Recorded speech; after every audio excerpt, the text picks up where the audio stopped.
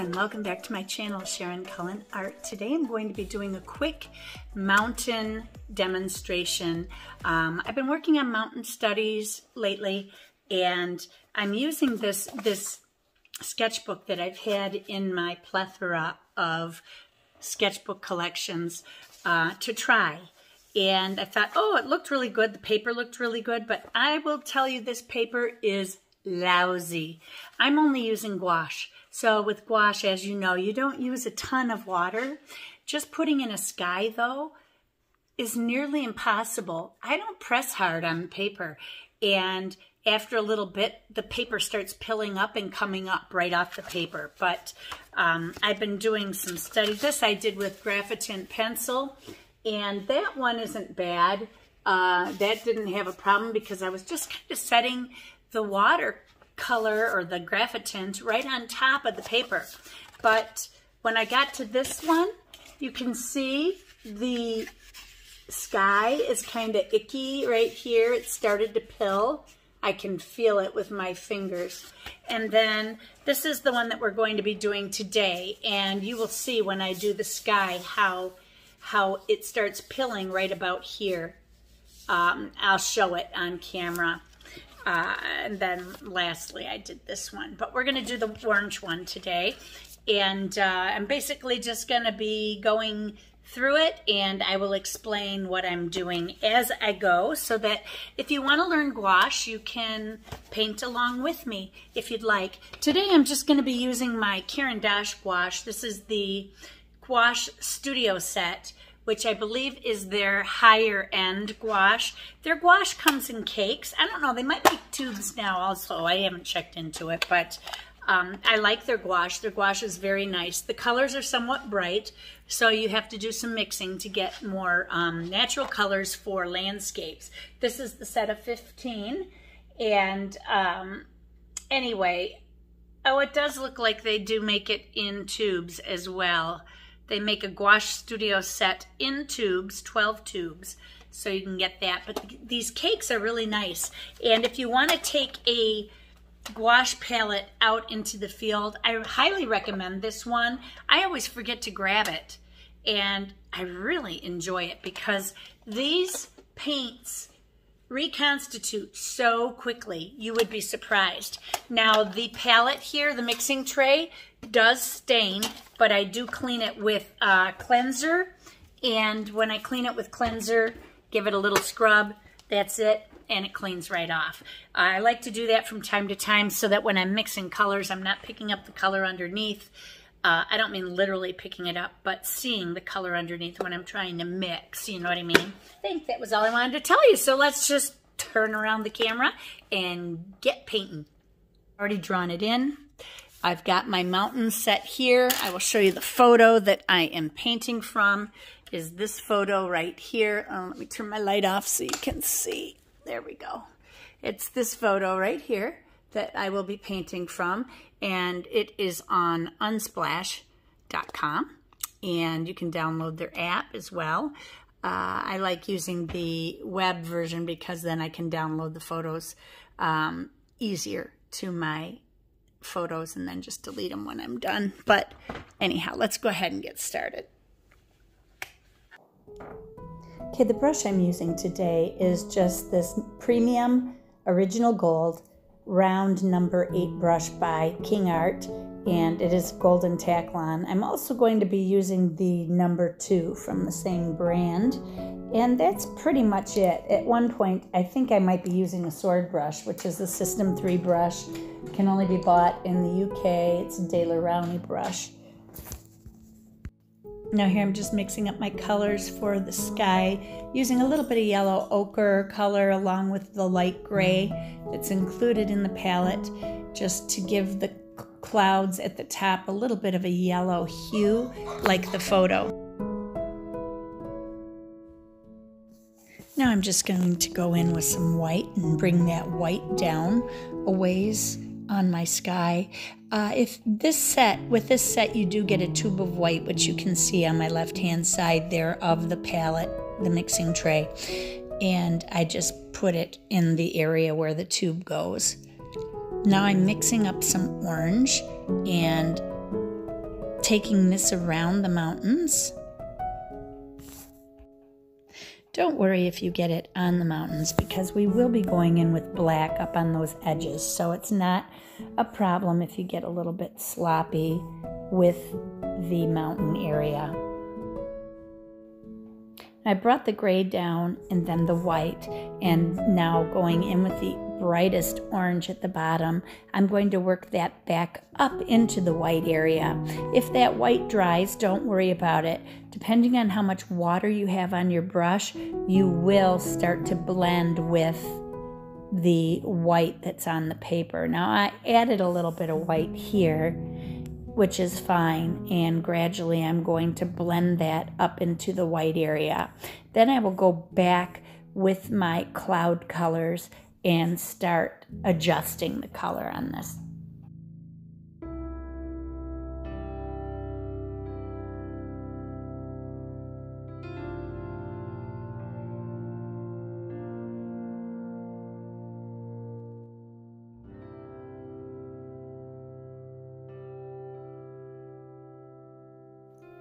I apologize for the glare on the paper. This time of year, the sun now comes through a different window, and I have the blind on the opposite window. This is going to become a problem. I may have to get another blind for my window. This is the first time around the calendar for me in the studio, so as the seasons are changing and the sun is moving to a different area in the sky, I am now having issues in different areas of my studio, so I apologize for the glare that you're getting.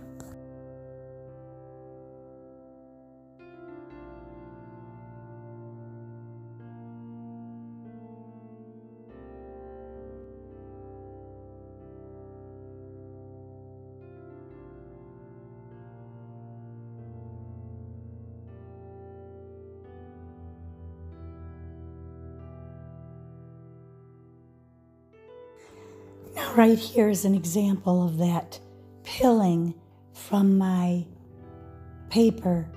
Just in that little bit of gouache, that's what it did. It pilled up. If that was watercolor, it would really be a mess because you don't put that much water in your gouache. So it's crazy. I don't know what's wrong with this paper, but it just falls apart. It doesn't have a brand name, so I can't tell you, but if you go on Amazon and you find any watercolor books that have pretty fancy designs on the covers, don't get them because the paper is horrible. I needed a little more yellow in my sunset, so I'm going in here to add a little bit more in, and that really helps make it pop a little bit better.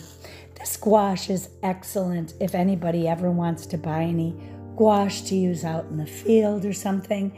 It comes in cakes, but it reconstitutes so well, and it is such easy gouache to work with. I can't remember the expense. It's probably a little more expensive because it's Caran, but it is really worth it. I really love this set. I don't use it a lot, but I do like it. I try to only use it when I'm out in the field. It has limited colors, but really for a set of 15, you've got everything you need because you can mix any color that you need. Now I'm going in the front mountain here with black. I'll go over that again in just a minute and make it darker. Then I'm going to go into the distant mountains, lay down a background color, and then I'll go back in with the shading and highlighting and fine detail.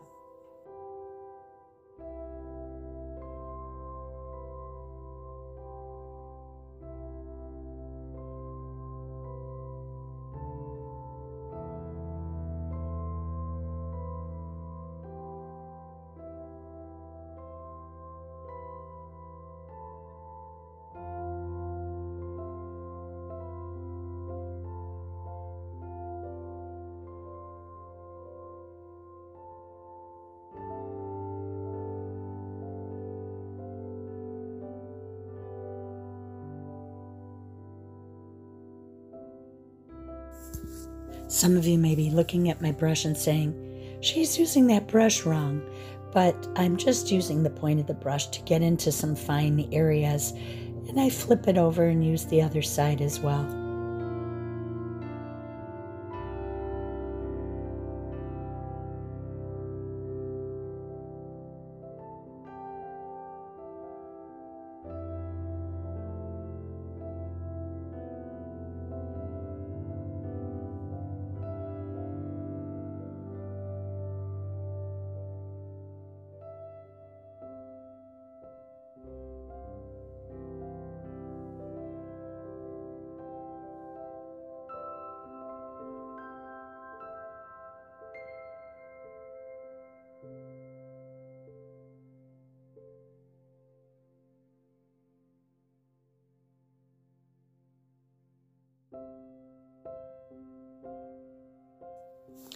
Now, I'm studying the picture here, looking at all the crevices and where to put those lines. I'm using the black right now. You see the lighter gray and then the deeper gray. Those are all areas of mountain, and the lighter gray areas are actually snow. And then I will also go in with some white as well. So you'll see white snow and then shadowed snow that is gray.